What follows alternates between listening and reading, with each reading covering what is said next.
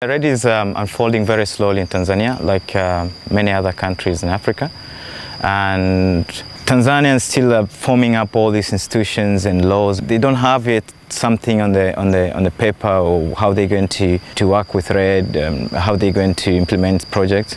Most of the funding is coming from donor support, from the Norwegian support on REDD, and is implemented, I think, in about 9 sites in Tanzania, or 9 called NGOs, non-government organizations.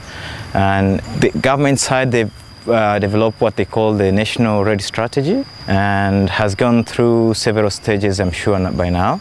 So they keep reviewing it to the point where they'll come up to the final document and then maybe move forward with other things.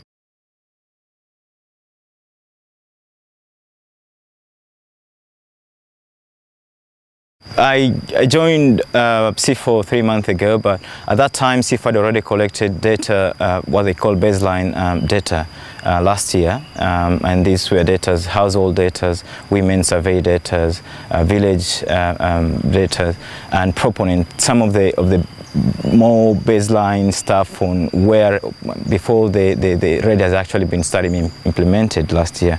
And this year I came on board to first take over on what they call survey project implementation. It's like a phase 2 of after the baseline, trying to find out what is happening on the implementation side, talking to proponents and asking all sorts of questions on how they're going to calculate like reference levels, how they're going to, what's the perceptions of REDD and opinions of different people, critics, government officials, and then figuring out from the village meetings where are they with REDD, what they've done so far, from all the process of FPIC to whether they've done set up the carbon monitoring plots and the like.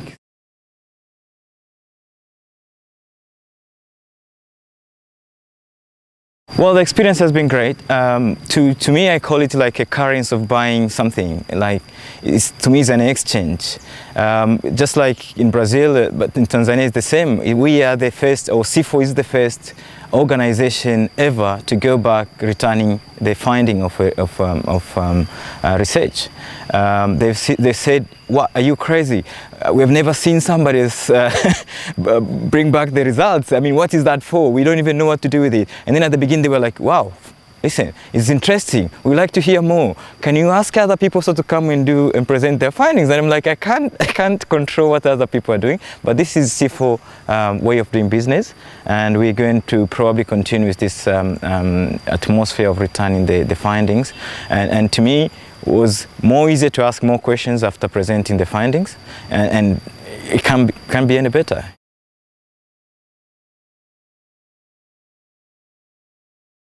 First, it depends on whether it's rained or not. You need a 4x4 in Tanzania in most parts of the area.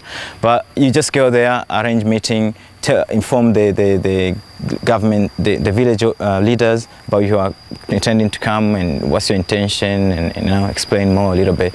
That you're going to present the findings. The findings are going to be from the previous study. You're not seeking any new answers or something like that. You're thinking to just give that back as a token of appreciation to them.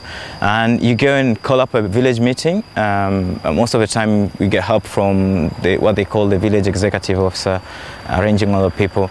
And you get this big meeting where everybody else is not expecting to see you there. And then at the beginning, the atmosphere is very cool, but once you finish, you actually realize that they were interested because there's a rain of questions coming, and people really wanted to know more about CIFOR, about what they're doing, what is REDD, what about the findings we found, and whether they're useful, what we're going to do with the data in the future.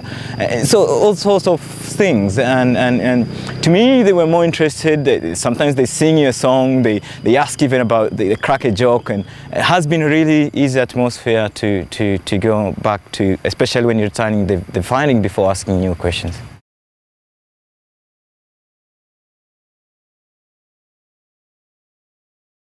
You be as simple as possible.